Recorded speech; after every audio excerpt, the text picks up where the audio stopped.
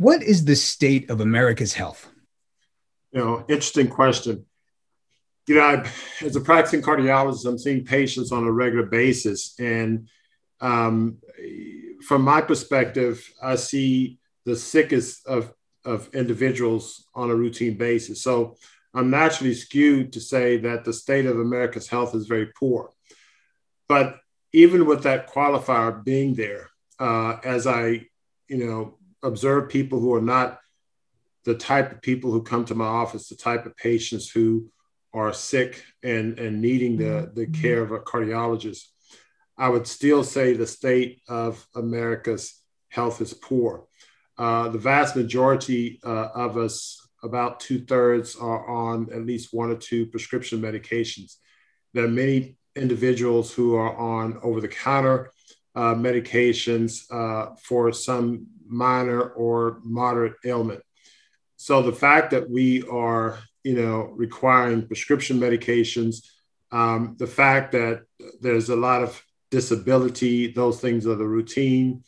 Our state of health is very poor. And the other commentary along those lines is the fact that so many young people are sick. So illness, chronic illnesses, type 2 diabetes, high blood pressure is a normal thing among people in their 20s, 30s, and 40s. And this is a noticeable change from when I was in medical school, which is, more than 30 years ago, but significant change. So the state of our health is poor. It may have been poor back when I was in medical school, but it's definitely poor now.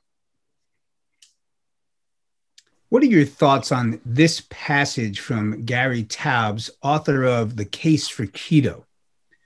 Keto diets are based on the proposition that for those predisposed to become obese and or diabetic, carbohydrate-rich foods trigger that predisposition. That isn't because of the calories they contain, as the conventional thinking on obesity assumes, but because of the effect these foods have on insulin, the hormone that dominates the regulation of fat storage and fat metabolism. Insulin is secreted mostly in response to carbohydrates, not just in the form of sugars, starches, and grains, whole or otherwise, but also fruits and legumes, which are the staples of a well-formulated plant-based diet. A high insulin level signals fat synthesis and storage, and a low level, its release as free fatty acid back into circulation. Observe the Harvard University metabolism and diabetes researcher George F. Cahill Jr. in 1971 in the prestigious Banting Memorial Lecture at the annual meeting of the American Diabetes Association.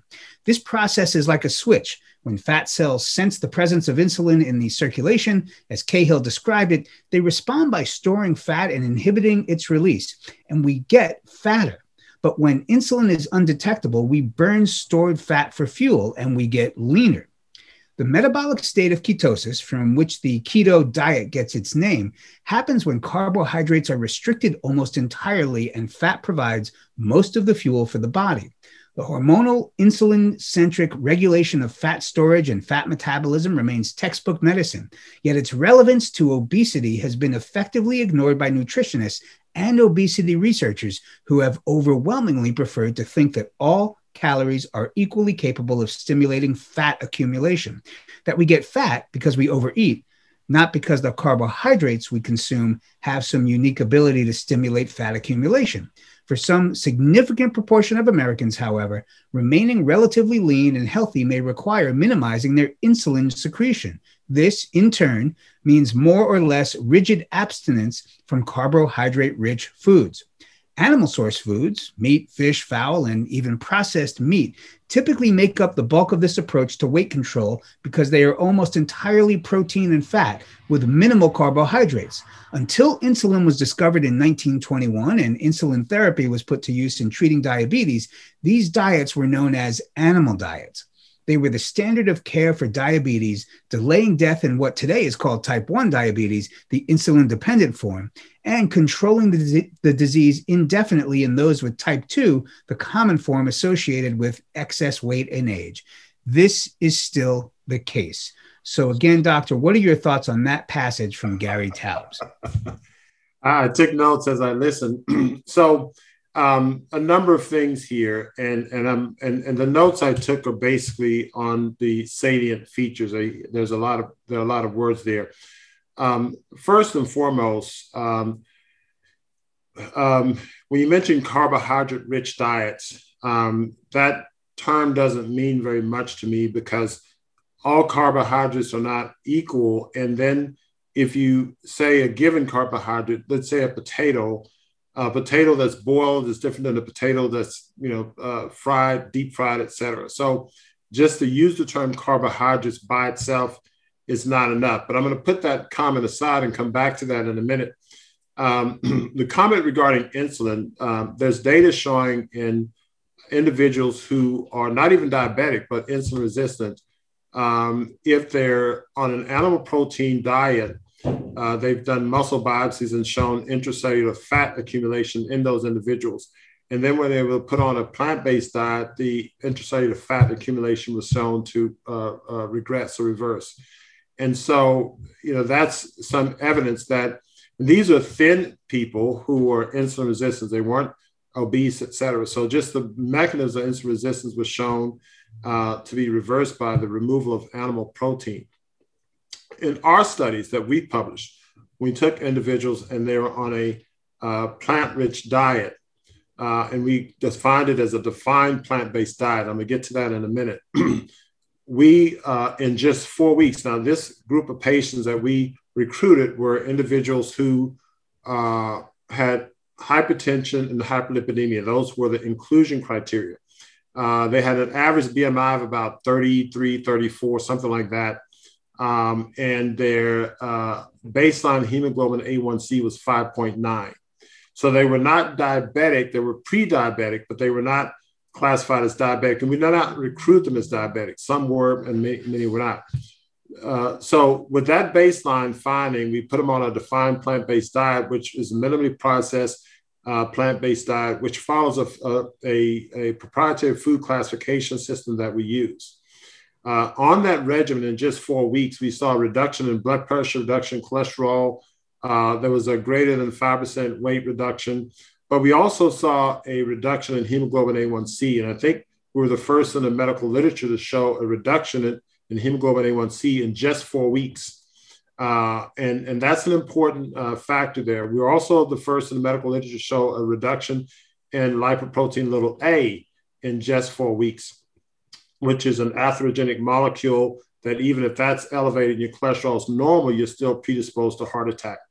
So with a defined plant-based diet, these biomarkers show significant improvements, and the patients had a 40% reduction in their medications. Now, back to the diabetes.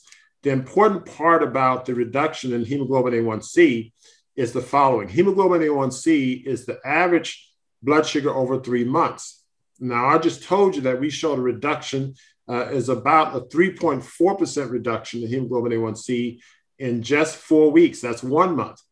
So the question is, okay, how is it that you can show a reduction in the parameter that's an average of 3 months in just 1 month? And the reason is that the other factor that influences hemoglobin A1C is the fluctuations in blood sugar.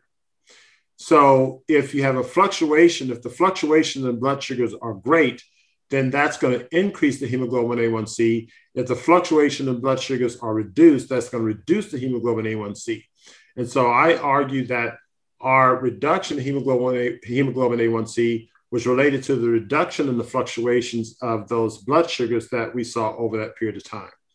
So then you say, okay, that's fine. What are the fluctuations? These people weren't giving themselves insulin. There are very few, maybe 1 or 2 people may have been on insulin, but they weren't diabetics. And so you shouldn't be seeing fluctuation based on medication. We did not measure this, but my theory is that the postprandial blood sugars, when you're consuming an animal protein diet, are probably going to be much higher than if you're consuming our defined plant-based diet. So when you get blood sugars that's swinging, it's going to be a postprandial effect. So if I eat a cheeseburger and fries, then I'm going to get much higher blood sugar swing than if I'm eating, a salad or an apple or whatever the case is. So these postprandial blood sugar changes are probably what's triggering that increase in hemoglobin A1C, even though the average fasting hemoglobin is going to be, relatively normal or decent in these patients. And so I think that's the mechanism there. Why am I pointing this out? Our patients were on a minimally processed carbohydrate-rich diet. And so on the carbohydrate-rich diet, they still do not have these blood sugar swings. That's one. The other point that I can use based on our clinical experience to dispute this is that in Montgomery Heart and Wellness, we've been following patients based on a diet for a very long time, almost 2 decades. We've had thousands of patients. A simple majority of those patients are diabetics. We have, from our own experience, diabetics who are on 60, 70, 80 units of insulin that I can put on raw fruits and vegetables, juices and smoothies with fruits and vegetables in them, and see the blood sugars go down, see the hemoglobin A1C go down. We've not done this with 5 patients. We've not done this with 10 patients. We've done this with hundreds of patients, over 1,000 patients, really, over the 15, 16 years we've been observing patients, that we've seen our diabetics have these numbers go down, inflammatory markers go down, et cetera, as well as the weight. So the argument that a carbohydrate-rich diet potentiates, insulin resistance is not borne out by the published data. It is not borne out by our evidence over thousands of patients that we've seen, nor our published data that we've seen where we've shown an actual reduction in hemoglobin A1C. So the words I hear you read is probably more theoretical conjecture. What I would like to do is find out if Mr. Gary Tabbs have some medical evidence of showing a keto diet, reversing diabetes and showing a reduction in hemoglobin A1C with a keto diet of 4 weeks, and showing these actual numbers in science. So point me to the science, and then we can talk. What are your thoughts on this passage from Gary Tabbs, the author of The Case for Keto? When I started reporting on this subject as a journalist 20 years ago, virtually no meaningful research had been published to test the claims of the diet book doctors, most famously Robert Atkins, who advocated this way of eating. Since then, carbohydrate-restricted diets, keto or otherwise, may have become the most tested diets in history. The website, clinicaltrials.gov, reports more than 100 clinical trials of ketogenic diets in progress and nearly 90 completed. The findings are consistent. Ketogenic eating is safe and effective at controlling both weight and blood sugar. Pick a disease, from Alzheimer's and anxiety disorders to traumatic brain injury and tumors. And researchers somewhere are probably testing whether eating a ketogenic diet improves its prognosis. In 2019, the American Diabetes Association concluded that low carbohydrate and very low carbohydrate diets, that is, keto, were the only dietary therapies that consistently resulted in beneficial outcomes for adults with diabetes or prediabetes. In 2017, more than 100 Canadian physicians co-signed a letter to the Huffington Post declaring that they personally follow keto-like regimens and now counsel their patients to do so too. What we see in our clinics, these physicians wrote, is that blood sugar values go down, blood pressure drops, chronic pain decreases or disappears, lipid profiles improve, inflammatory markers improve, energy increases, weight decreases, sleep is improved, IBS or irritable bowel syndrome symptoms are lessened, etc. Medication is adjusted downward or even eliminated, which reduces the side effects for patients and the costs to society. The results we achieve with our patients are impressive and durable. So again, what are your thoughts on that passage from Gary Tabbs? Well, I mean, the first comment regarding all the literature, I'll just have to say I'm not familiar with the literature. I'll have to look that up. When I looked at the data on keto diets, I've not seen anything showing reversing of diabetes or reduction of hemoglobin A1C, or reduction of IL-16, lipoprotein(a), or IL-6 is what we showed. I just haven't seen the data. And when we did our search in terms of looking at what diets have shown a reduction of hemoglobin A1C in 4 weeks, we didn't see a keto diet. When we looked for what diets have shown a reduction in lipoprotein(a) prior to our publication, we didn't see the keto diet. And so when we look for these things, we didn't see the keto diet in these parameters. So I'll do another search. But our publications have been out for nearly 2 years now. And, prior to that, we had not seen keto diet publications showing these changes. The second part to that regarding doctors' remarks in terms of what they're seeing in their patients, I'm not going to doubt that the doctors are seeing those things. What I'll say is this: you have to watch this over time and see how the patients do over time. And we see our patients chronically get better over time. We have angiographic data of coronary artery disease improving, and lots of other data of our patients getting better and medications being reduced. And I'm just not seeing those publications with the keto diet. So until I see the publications, and maybe Mr. Taps can, email us some articles, manuscripts, then, I'd be glad to look at them and compare them to what we've done. What are your thoughts on this next passage from Gary Taubes, author of The Case for Keto? No meaningful experimental evidence, no clinical trials exist to support the contention that we would live longer, healthier lives by eating mostly plants rather than animal-sourced foods. Well, so if you use that term, no meaningful clinical trials, and that's typically what they do in big industry, because they design these, prospective trials, and, they cost a lot of money. And so, yeah, you can make the argument that no one has gotten a large prospective trial using plant-based diet. There's a lot of observational data, the China study data, and there's other observational data. But from a prospective double-blinded study, we haven't done that. I don't think that's a necessary thing to do. You can look at the evidence from the blue zones and other things where people that eat mostly a plant-rich diet, it contributes to their longevity. Now, granted, there are other factors, being outdoors, lower stress life. So there are many other factors. It's a multidimensional factor when you talk about longevity. So it's not just what you eat. If you're eating the perfect diet, but if you're leading a stressful life and you're not sleeping and so on and so forth, many of those things will catch up with you as well. So making that argument becomes a very complex argument because there are many factors that lead into longevity. And the diet is just one of those things. So that's correct. We haven't done a large prospective study. But what I can say is that if in the short run, you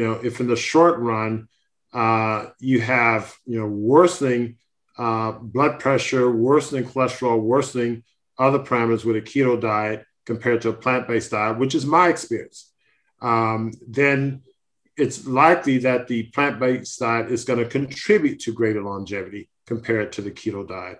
And I've had many individuals on a keto diet who come to me because their cholesterol is elevated. I had a patient, we had to put a stent in his proximal LAD. He had been on a keto diet. He had coronary disease on a keto diet. And he was on lots of supplements. And we had to stent his proximal LAD as a result of the keto diet. And we got him off that and put him on a plant-based diet.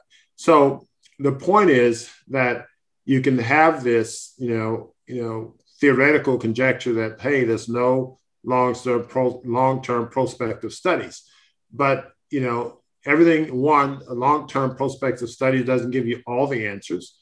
Two, nutrition is one of many components to longevity. So even if you did a long-term prospective study, you probably would show some longevity, but there'd be other factors that you'd have to control for.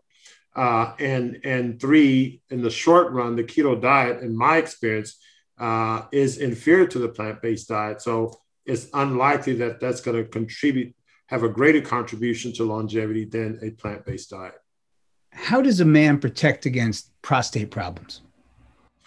Well, Dean Ornish showed that consuming a plant-based diet had a reversal effect on individuals with early prostate cancer, in which case they were in the waiting stage. And when they went on a plant-based diet, they showed that you had a reduction in the PSA, and they actually showed some biochemical changes in the telomere lengthening. So that's one thing a plant-based diet can contribute to. Cancer, however, is a much more complex animal. So I think optimal nutrition is one, but there are other factors. I mean, we are we're faced with, increasing MF. We're around cell phones and computers all the time. There's a lack of outdoor exposure. So, I mean, being outdoors, I mean, the vitamin D is one of probably many benefits of being outdoors. So, outdoor contact, being in contact with the earth, grounding and earthing, those types of things, proper sleep. So really protecting against prostate problems, quote unquote, and prostate cancer being the key, one of those problems is going to be a multifactorial, event where it's going to be optimal nutrition, which is a minimally processed plant-based diet, it's an antioxidant-rich diet. But the other aspects of the lifestyle is going to be will be important too, especially when you're talking about not only prostate issues, but other forms of cancer. For example, what gets into your water? I mean, there are many municipalities that has, poor filtering system. And I'm not just talking about, Flint, Michigan, and other parts of the country where, I mean, here in Houston, we found that, there's a lot of radiation in the water and various other toxins that we have to filter out at the home level. So there are many other factors that you have to look at that, chemicals and toxins get into our system, and we have to be vigilant about being aware of those things and guarding against it. Do you recommend bariatric surgery? The bariatric surgery, so let me step back and speak from a broad perspective and then come into bariatric surgery. Our approach at Montgomery Heart Wellness is an integrative approach. So by that, I mean, it is one where we will use the alternative treatments, if you will, nutrition, optimal health, fresh air, sunshine, exercise, proper sleep, all those things as your foundation. And then we add the, standard Western therapy as an adjunct. Now, depending on the acuity of the patient, so if someone's in the throes of a heart attack, we'll say, oh, yes, go get a stent or go get your bypass or whatever the case is in that situation, because it's an acute event. And so then the Western therapy is at the forefront, but the natural approach is there too, because I'll do a raw detox even while they're in the hospital. And so we use that integrative approach in a sense that saying that, it's not either or, but in many cases, both and, because many people are so sick, they need something aggressive. Having said that, in the context of bariatric surgery, I think it has a place for, certain individuals, but it should not be bariatric surgery in place of optimal nutrition and these things. It should be bariatric surgery in addition to. And so the patients I'm treating, whom I may refer to bariatric surgery, I will put them on a plant-based diet. I put them on a raw juice detox. I may have them do smoothie feasts or juice feasts to reduce inflammation in preparation for going for that procedure. So I don't say that it's something that I don't recommend. A good friend of mine, Garth Davis, is a bariatric surgeon. And I think it benefits a lot of people, but it shouldn't be something that's used in place of optimal lifestyle and living. What should a man or woman do if a mammography, MRI, or other diagnostic test finds something in their body that could possibly be malignant? Should they biopsy it? Should they remove it? Should they treat with mainstream protocols? Should they consider alternative protocols? It all depends. So if, there are a lot of details in that you need to know, but generally speaking is the following. If you are found to have some malignancy or some abnormality that is thought to be a malignancy or could be a malignancy. So the question is, should you have it biopsied? It depends on the specifics of that malignancy. So let's say, for instance, someone has an anemia. I'm going to give you a few hypotheticals. So if someone has an anemia, and you say, oh, gosh, your hemoglobin is 8, and the lower limits of normal is, say, 12, and you're fatigued, and you're not a female with heavy periods or whatever the case is. And so you get a colonoscopy and, you see, some large polyps. So should those polyps be biopsied? In that setting, I would say yes, biopsy the polyps and see what's going on, see if there's cancer and stage it. in that setting, if you're at a point where you have malignancy or likelihood of malignancy, then the consideration of an integrative approach is reasonable, especially when you're dealing with something like cancer. So I'll give you some example. We've treated patients with multiple myeloma, some patients with advanced liver cancer, one with advanced colon cancer. And the patients with I'll give one patient with multiple myeloma, elderly man, and we were in an integrative approach. He received aggressive intravenous nutrients, high dose vitamin C. He did raw detox cleansing. We did like 15 to 20 days of juice feasting with intermittent raw cleansing. He did some hyperbaric therapy and so on, in addition to getting his chemotherapeutic agents from the cancer center. So we were treating him in parallel. He also had some had like stage 3 renal chronic kidney disease as well. And so what we were able to do is that with the intervention that we applied, and we started our natural intervention slightly before they started the chemotherapy, we actually got regression. His renal function went from stage 3 to about normal. He had chronic back pain and some other things. Those things pretty much went away or severely subsided. And he actually did extremely well with the treatment of the multiple myeloma. Similarly with the patient with the hepatic, she had a rare biliary cancer. And we started treating her in a natural approach, and she did extremely well. Our oncologists they were surprised at how well she did.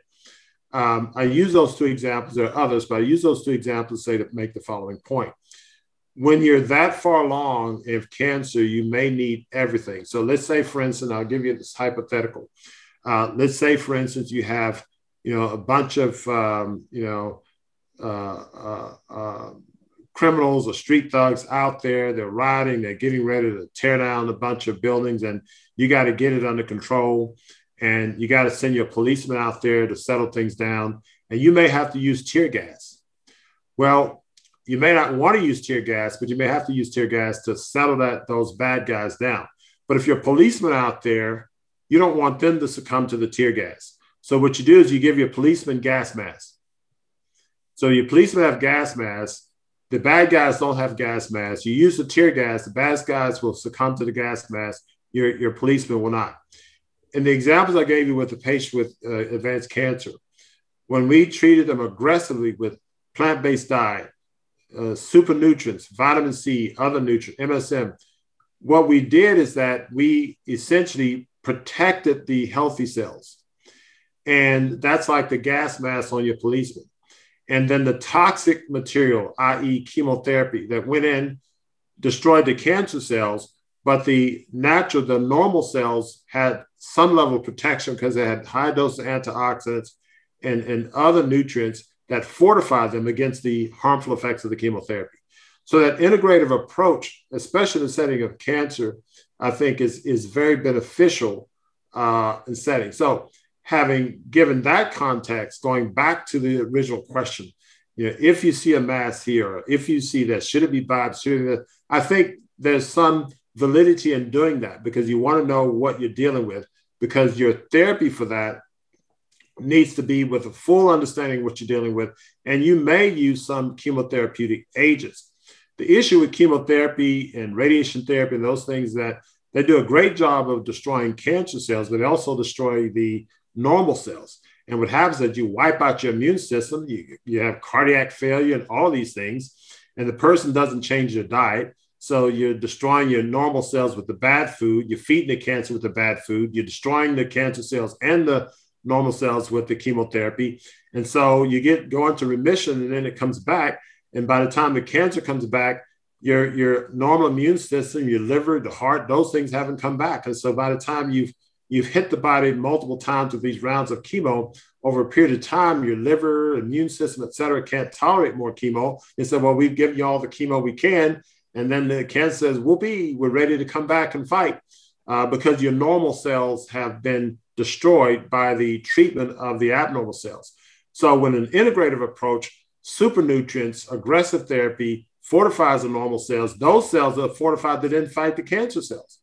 So in the examples I gave you, you can argue that, well, maybe the chemo killed the cancer cells, but maybe also those fortified, normal cells, the immune system alike, killed the cancer cells too. So it's like 2-to-1.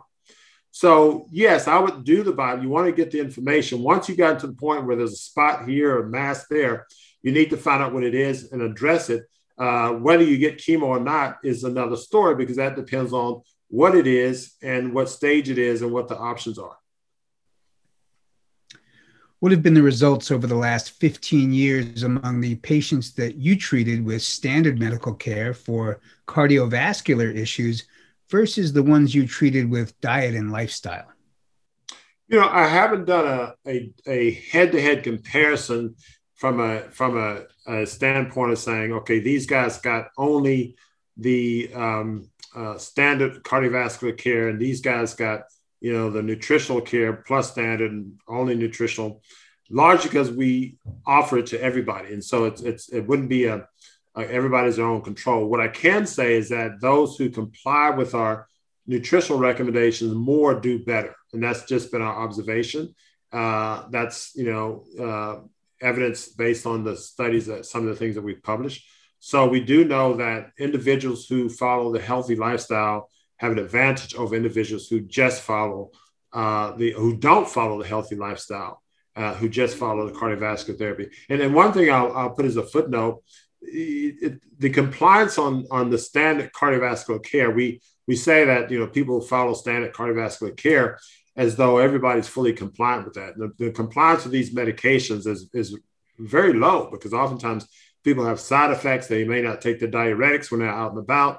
If they get a headache with the beta blocker, they may not take it every day. The statin, they may take once or twice a week. It's very common for patients to come in and tell me that I'm only taking these medications, once or twice a week, or certainly not as prescribed.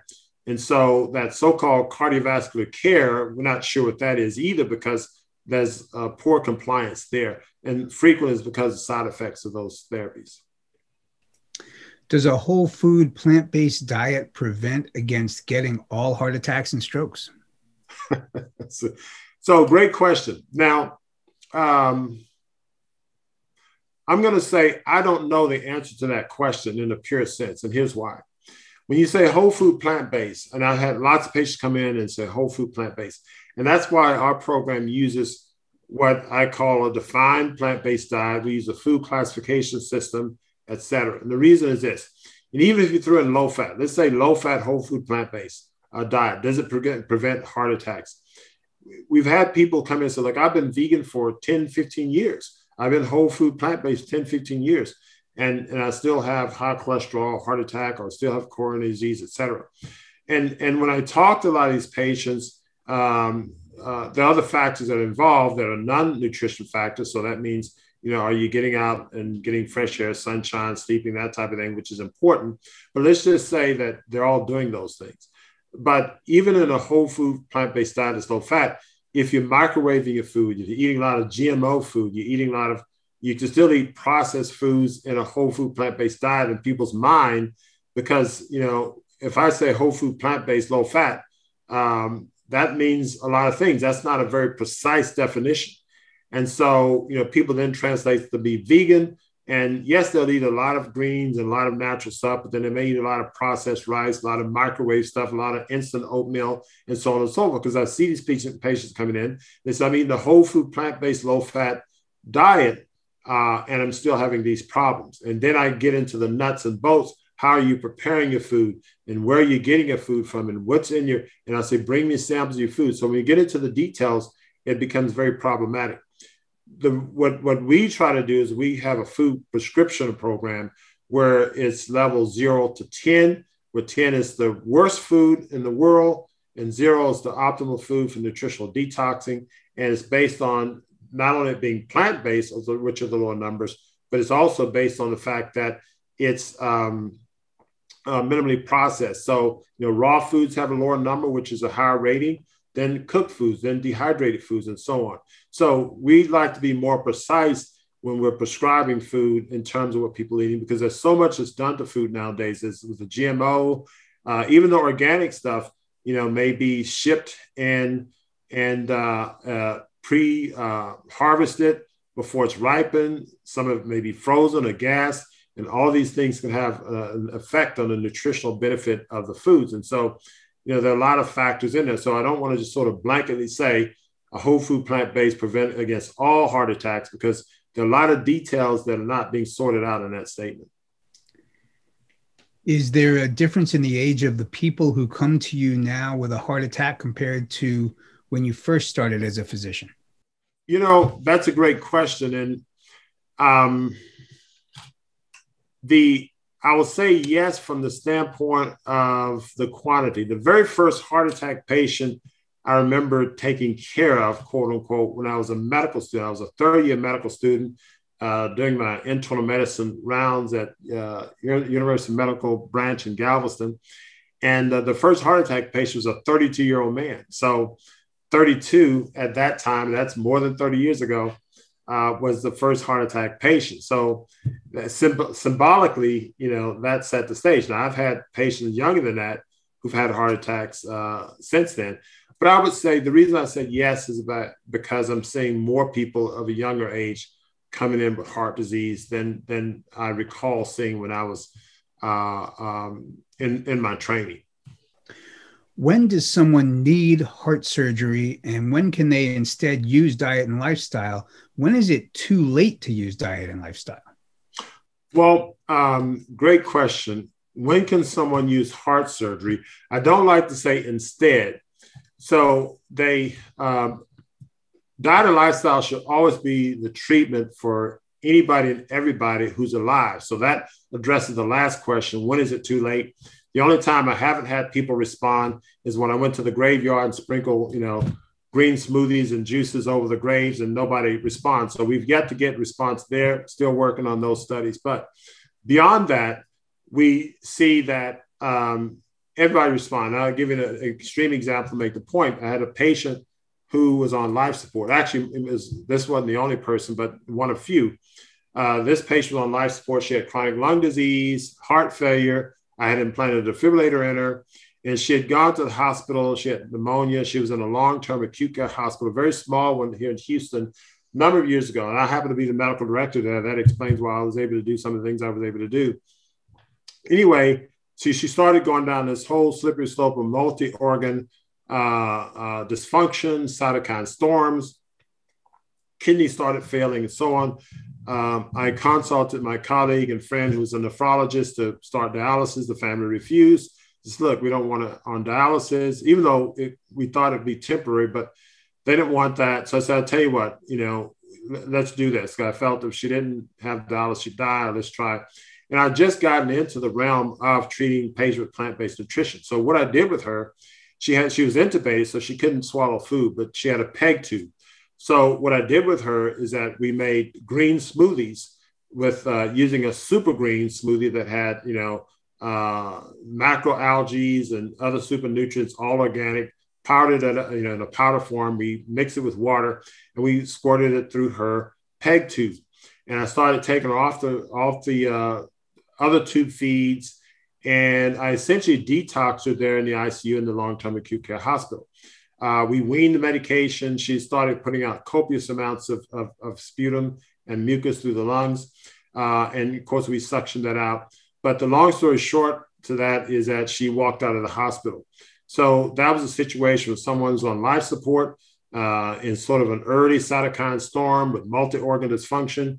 We detoxed her. All of that stuff started to reverse, and she walked out of the hospital. So it's certainly never too late. And I don't look at it as an either or. Did she need the dialysis? Well, I guess she did, because she didn't have it and she did okay without it. But even if she'd have gotten the dialysis, the detox would have been beneficial as well. Yes, she needed the ventilator. Yes, she needed all the other aggressive therapies. So having said that, yes, there are patients who need surgery. When do I recommend surgery? When they have severe disease and let's say they need bypass surgery, they have severe multivessel disease, ejection fraction or the pumping function of the heart is decreased. They have other factors. What I would do with that patient, and we have patients we've done this with, I'll start them on a raw detox and a cleanse prior to surgery. So I'll get them detox and cleanse before going to surgery, and then we get them set up for surgery to bypass those vessels. Would it be possible for that whole condition to reverse on the natural diet? It would be possible. In that situation, they're somewhat in a dire straits. In other words, the surgery could benefit by improving revascularization in addition to what we're doing with the diet. So it's using both interventions.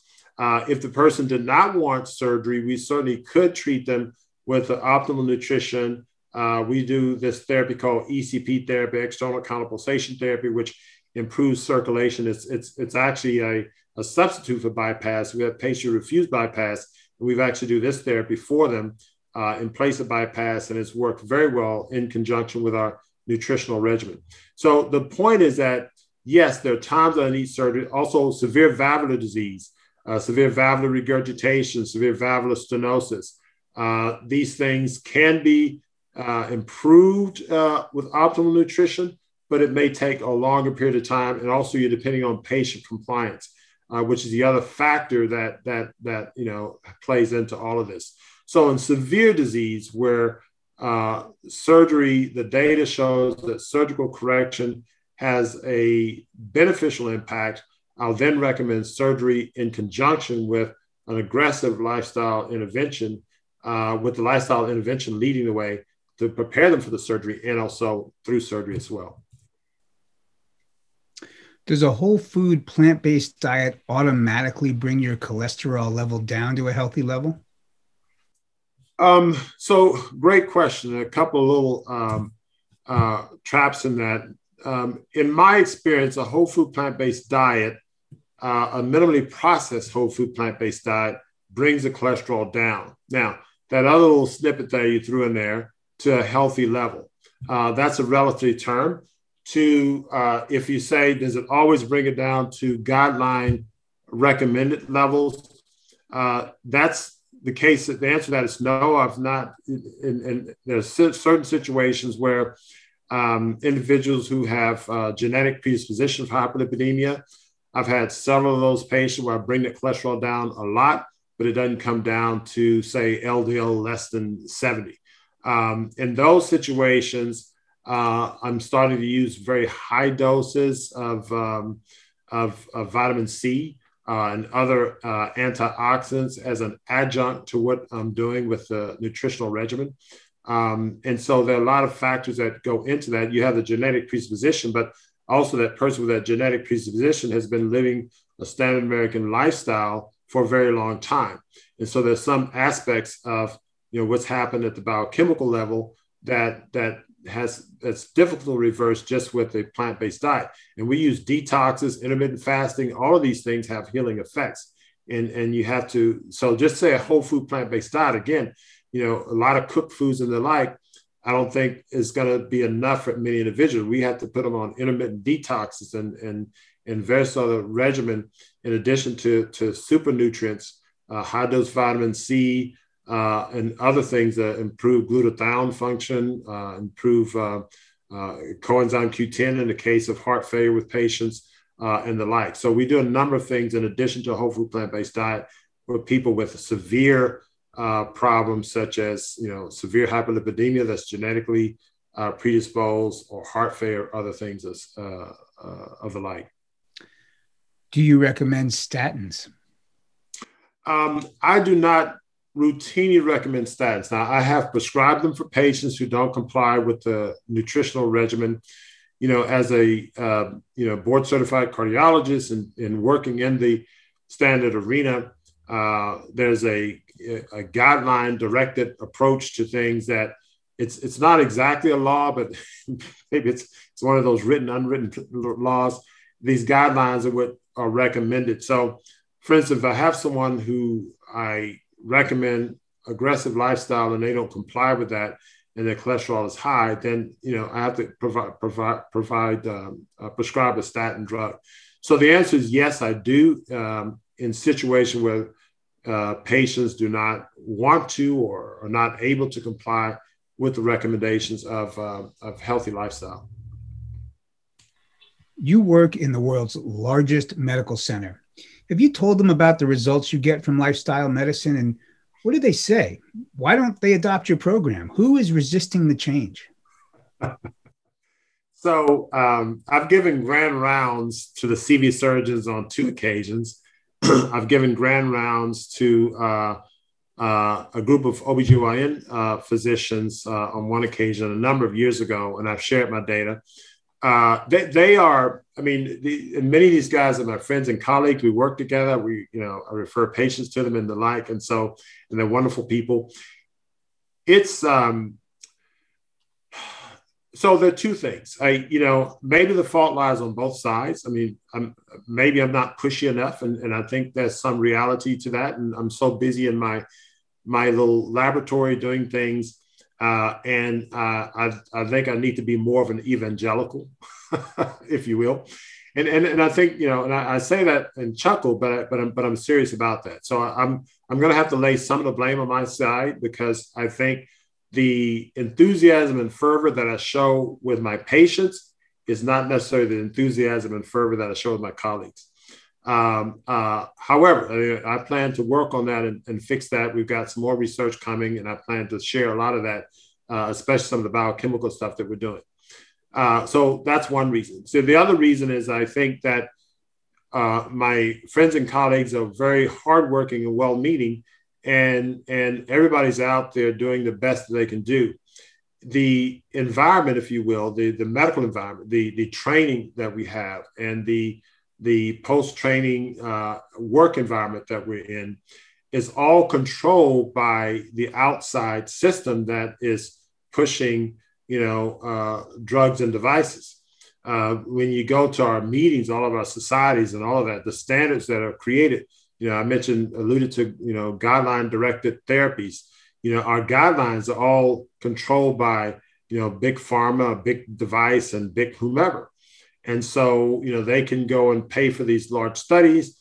And then once the study is over, they get a result, they rush over to New England Journal, and then, they'll pay them or, influence them to get it published. And then it becomes a New England Journal article. And that's in time for the next meeting. So then they get on the docket to present at the meeting.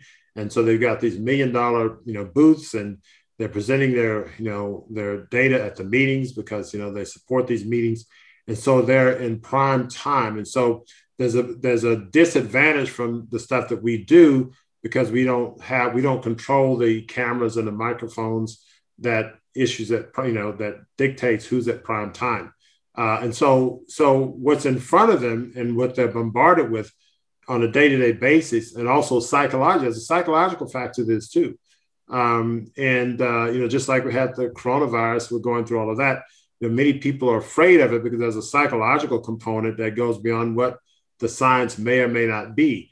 But the point is that the psychology behind a lot of this, among our professionals, is that these drugs are needed, these surgeries are needed, and so on. And oh, by the way, lifestyle is good, but a lot of people won't do that. So I can't spend my time on that.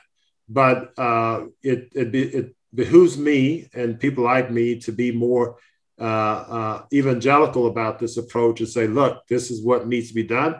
And yes, patients can comply. Yes, they do comply. And these are approaches that you have to take, the systems that you have to set up to help them comply. But yes, in the world's largest medical center, we haven't turned the tide yet, but I'm still here, and I still have a few tricks up my sleeve, and the final chapter hasn't been written. I'll put it that way.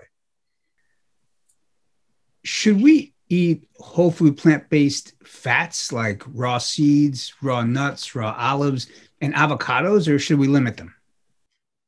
We should eat them, yes. Now, I say that based on my data. We don't restrict these foods.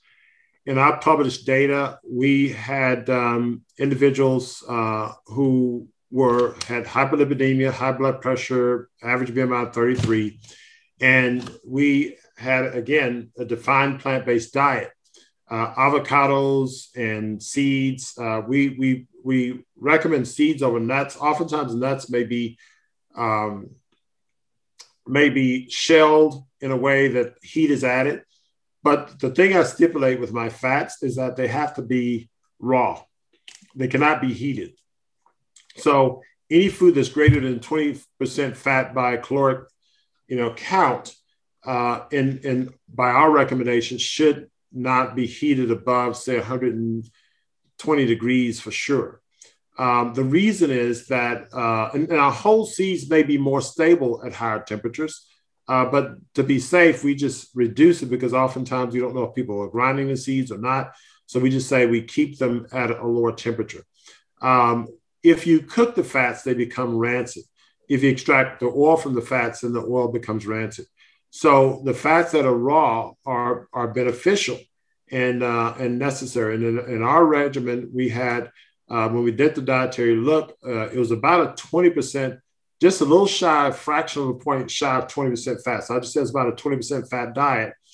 And the consumption of avocados by the people on our diet increased by 9-fold. I'm going to say that again. The consumption of avocados in our study increased by 9-fold.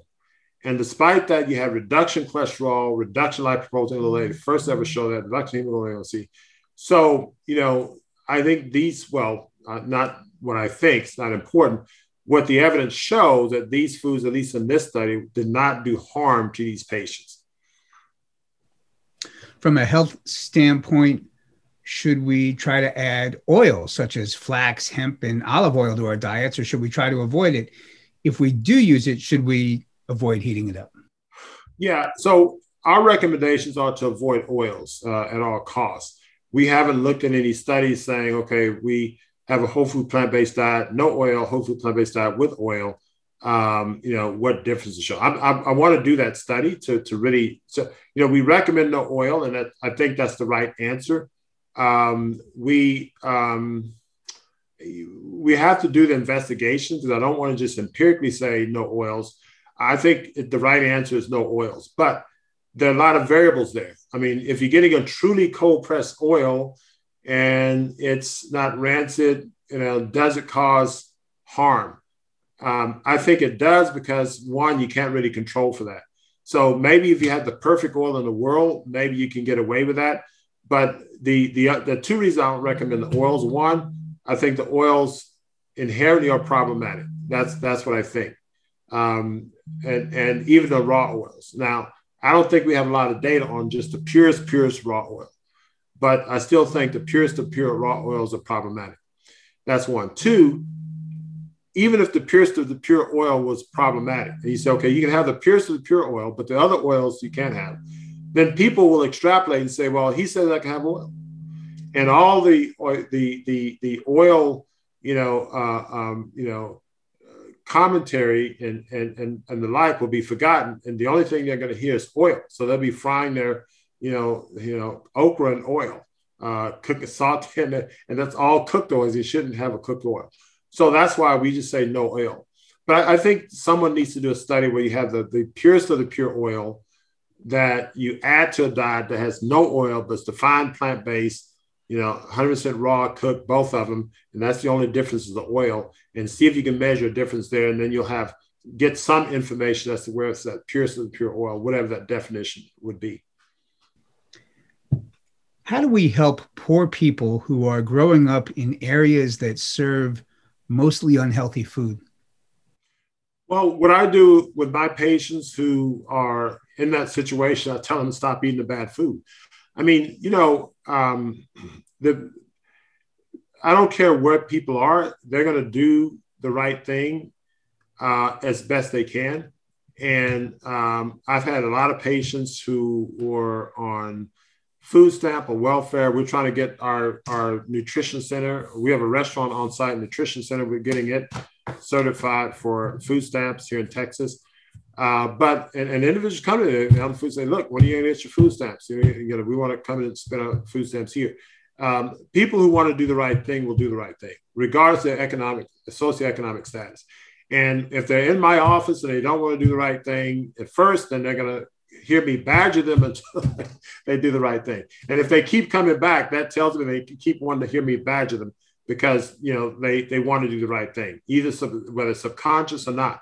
And what I do is I take away all the excuses. I've had patients who, they're on fixed income. I've had a homeless lady on plant-based diet. I had several homeless people. One lady was homeless and she came and did a detox program. And, we spotted her some food here and there. But once she started, she was depressed, on antidepressants. She got so much better. After that, we weaned her off antidepressants and so on. So, people have the will to do the right thing. And if somebody is in a poor neighborhood, they need to eat a healthy diet more than somebody who's in a rich neighborhood. Now, that's kind of an overstatement, but when everything's against you, you need to start to fortify yourself from within. And so that's the population, the people that I work with. I work with every socioeconomic status and individuals in that situation. I say, look, here's what you do. You learn how to grow something in a pot. You learn how to go to this store. You go to supermarkets and you negotiate. I've had patients. I had an elderly lady on, she said, look, I can't, she had bad rheumatoid arthritis. Her, fingers are all deformed and old frail lady. And so she wanted to do a smoothie detox. I said, well, I can't afford your smoothies. I said, what do you mean you can't afford our smoothies? Have you tried to negotiate the price? What's your budget? Give me a number. And I got my nutritional manager and said, look, here's her budget for the week.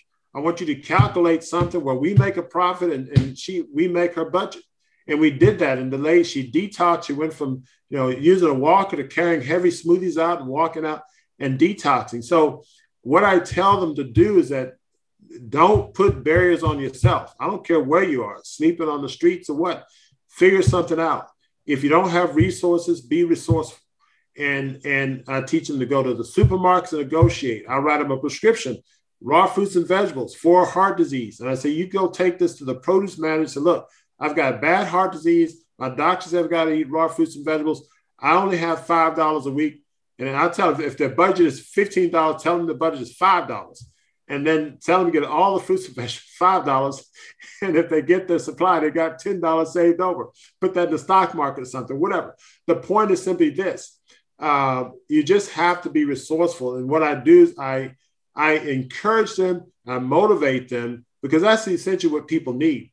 I don't know what their situation is, but I do know if they're down and out, you start with here. And I start with here for my patients. I say, look, you're going to do that. You have to do this, so you're going to do this. So once you make up in your mind, you're going to do it, then the rest becomes process. Okay. So I get them to make up in their mind they want to do it. Once they make up in their mind they're going to do it, then we figure out what the process is, whatever the circumstances dictate. What's wrong with cheese? Don't we need calcium? Well, calcium is in a lot of plant foods, seeds, sunflower seeds have a lot of calcium, a lot of greens have calcium. Cheese have a lot of bad fats, casein, protein, triggers inflammation. So, especially, cow's cheese and, dead animal flesh forms of cheese. So you can get calcium by many means other than just eating, cheese from an animal protein milk.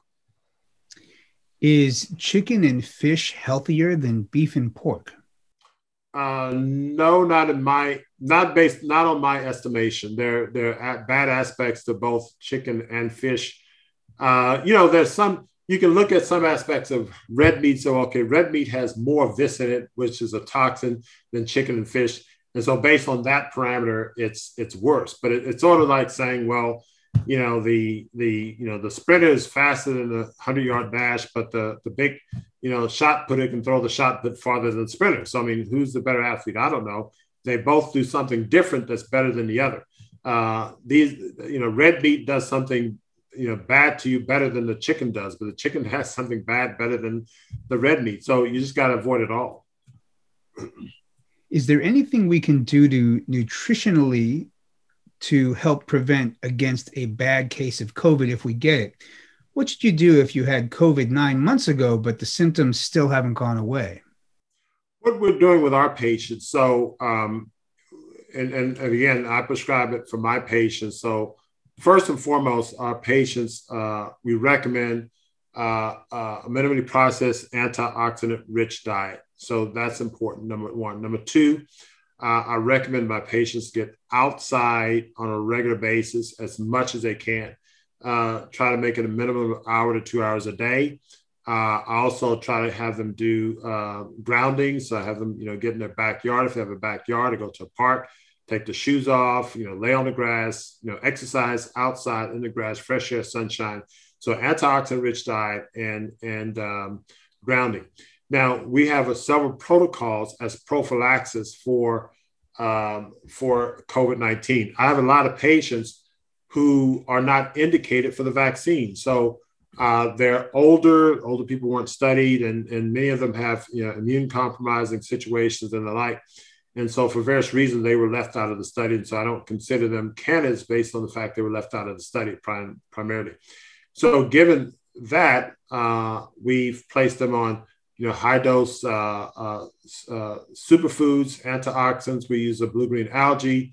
We use a high dose liposomal vitamin C for our patients prophylactically. If they contract an upper respiratory tract infection, we'll use a grapefruit seed extract. We have a supplement that has quercetin with zinc. Of course, we use high amounts of vitamin D, especially if the vitamin D levels are low. That's a big demarcation as to who got sicker. With the ones who had lower vitamin Ds got sicker. So we use vitamin D as an adjunct as well. Individuals who are at special risk, I'll write prescriptions for ivermectin prophylactically and also therapeutically in addition to the supplement. So this is the approach I'm using with my patients. And we've had a number of people contract coronavirus, and we've had them put them on a detox.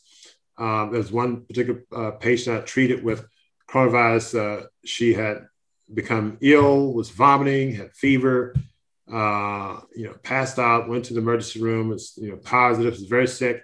We put her on the regimen I described above without the ivermectin, and within 4 hours of starting the grapefruit seed extract, quercetin, zinc, vitamin D, and blue-green algae, she was feeling better within 4 hours, and the next day she was completely back to normal. We've had similar responses. I've had a group of patients who were about 10 days into it, so they were a little bit sicker. Some went to the emergency room and got steroids, but I put them on the same regimen, and they turned around. We use things like curcumin for the myalgias and pain, the headache. I don't recommend Tylenol. Tylenol reduces the acetaminophen, I'll say it this way. Acetaminophen reduces production of glutathione and probably has other anti-mitochondrial effects. And so we don't recommend that for pain and fever control. We use a concentrated liposomal curcumin in our regimen, and that's been very helpful for our patients. What do you do to prevent dementia, Alzheimer's, and memory loss? Yeah, those are challenging. I recently lost my dad to dementia in November of last year. Now, Dad was a chronic smoker, and we didn't get him off the cigarettes until his dementia was pretty advanced. Dementia, you get to a point where you're still cognitive enough to, say no, be taken seriously, although you don't remember things as well. So he was at that point where he was still doing doing all the, unhealthy things. And then he got pretty sick in 2018. I put him in the hospital. We were able to keep him on a plant-based diet. His dementia was advanced enough to where, he was more compliant with what we were recommending. So he stopped smoking and ate a plant-based diet. And we did improve his quality of life for a prolonged time until for a few years until he died. What I will say is dementia is such an aggressive disease, and dealing with brain function, you really want to catch these things very early. So early on, obviously, natural lifestyle, minimally processed plant-based diet is what we use, fresh air, sunshine, exercise. But also you want to exercise the brain. So we try to get our patients to do things that require cognition. So, crossword puzzles or something like that. But also exercise, and more specifically, dance, exercise, and various things that require coordination, your mind and your body. So if I was taking jazz dance lessons a few years ago, and I kind of go in and out of that. My jazz dance skills are horrible. I used to be, somewhat okay when I was in medical school. But when I was working with my private instructor, she would choreograph a routine, and I'm terrible at these choreographed routines. And so it took me a while to get it down. But I was thinking to myself, I'll work with this. So, this is an excellent way to, maintain excellent mental activity is to dance and have to do complex steps because it's forcing the brain and body to work together. And I mean, you build myelin when you use something. A piano player that practices the piano all the time is building myelin to protect those neurons that control the fingers, et cetera. And so the more you're building myelin to protect, these areas that, with dance and coordination and that type of thing, the more you're improving your ability to function at a higher level at an older age. So what we're recommending for our patients, in addition to the lifestyle things, is that we're starting an on-site medically supervised exercise program. So we're going to get our trainer on board to start observing a patient, especially once as it gets warmer, to start doing medically supervised exercise where they're outdoors, number one, but doing high intensity, interval training, where she does a number of different exercises that brings about muscle and brain confusion. And so bringing about muscle and brain confusion helps tax the brain, tax the muscles at the same time. And you want to do this type of thing on a regular basis because you want to exercise those things. So instead of deteriorating the body with bad food and deteriorating the body by sitting indoors all the time around all this EMF and deteriorating the body, without movement, you're going to improve this function, improve brain function, body function, by being out and exercising on a regular basis because you're going to train these synapses. That's my theory. So that's our general approach to that. What have been the results over the last 15 years among the patients that you treated with standard medical care for type 2 diabetes versus the ones you treated with diet and lifestyle? Well, clearly in the last 15 years, the one with type 2 diabetes, the diet and lifestyle has proven to be very, very effective. We routinely wean them off medications. Now, I have a different approach when managing my diabetic patients, my type 2 diabetic patients. First of all, we tend to more loosely control the blood sugar. By that, I mean, I'll tell my patient, if your blood sugars are below 200 milligrams per deciliter on a fasting basis, on a regular basis, then we're good with that. I'll continue to decrease your medications as long as your blood sugar stay below 200 milligrams per deciliter. Now, that doesn't mean that 180 is a good number. It just means that I'm okay with that number, and I'm okay with removing the medications as long as your blood sugars don't go above 200. So that's one. And two, we then are very aggressive in doing interval, back to the so-called interval training from an exercise standpoint. We do interval training from a nutritional standpoint, where we will have individuals go through an intermittent detox periodic. So maybe 2 or 3 times a year, they'll go through a raw detox where it's raw fruits and vegetables only, and for 30 days, and they come off and eat, from 0 to 6. Again, not eating fried or sauteed food, but, plant-based with some cooked foods and some raw. And so the intermittent cleanses and detoxes, it does several things. One, it helps the taste buds change. And so it gives them a craving for cleaner and cleaner foods all the time. And two, it sort of jumpstarts, sort of like a bolus intervention to the biochemistry. So the cells heal at a faster rate. And so your body's sort of going to a stair-step process of healing. So healing is a progressive thing. It's not like, okay, eat your, plant foods in 30 days, everything's gone. No, these people have been, destroying their bodies for decades. And so it's a process over time. That healing is a process over time that's necessary. So we carry them through that process. So now back to the type 2 diabetics, the individuals who go through that process and are staying on that course, they stay off the medication, the blood sugar stay in good shape, and there's just no problems. There are many patients who are on insulin and other agents, and their numbers remain controlled, and they remain healthy and so on. Sometimes they may regress a little bit, but the way they regress, I have a patient who's 95 years old, and, we've been seeing her since she was 89, and she came in with, bad arthritis and other issues and diabetes. And she was had been on insulin for 50 years, or no, had been a diabetic for 50 years, on insulin for 40 years. And she got off insulin the first 3 days. Now she's been off insulin, since we've been seeing her. Now, does she regress? Yeah, she regressed. How does she regress? Well, I've been eating too much cooked foods lately. That's how she regressed. She does better on raw foods. but sometimes she drifts and eat, too much cooked foods, and, she feels worse. And so she goes back to more raw, she feels better. And so, we work with her in that regard, but, our patients just do so much better when that foundation of consumption of natural, healthy food is there, exercise, fresh air, sunshine, those things are being added. And then you may have drifts here and there that we may have to address things, but that foundation of plant-based diet, I have many examples, patients with chronic lung disease and various other problems who are doing much better than they would be doing otherwise if they were not eating this way.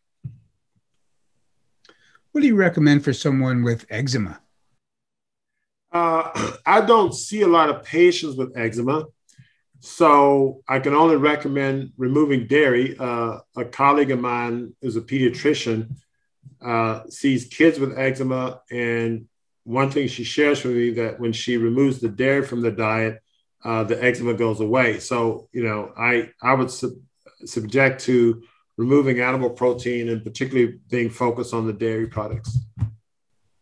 What about eggs? Are they healthy? What about egg whites? Yeah, we don't recommend eggs of any type. The yolk. Neil Barnett says, the only two problems with the egg, the yolk and the white. So I guess you can take that and run with it. But no, when we've had individuals come and they're only eating eggs and we just remove the eggs, their cholesterol comes down. So we don't recommend eggs in any form, not even the shell. Why was it important for you to come back and speak with us here at the Real Truth About Health conference? I think the conference is a great conference. My goodness, you've had all of the superstars at the conference over the years. I've seen the videos online, and it's a very powerful conference. It was the very first conference, in my opinion, was very powerful. I mean, even though it's gotten bigger, I think it was always a great conference from what I can tell. And I think you guys have done a great job at putting on a very informative conference, and you brought together great minds from different, avenues of the natural healing community. And so, you can only do better, and the world needs more of you. So whatever small amount I can contribute, I'm glad to do that. And so I'm glad to be part of the solution. And we are grateful that you are, and it's been a privilege to have you today and hear all about what you're up to. So thank you very, very much for your time and for all of your meaningful work. Well, thanks for having me. It's been a pleasure, and I always enjoy doing this. Thank you again. Be well. All right, you too. Thank you.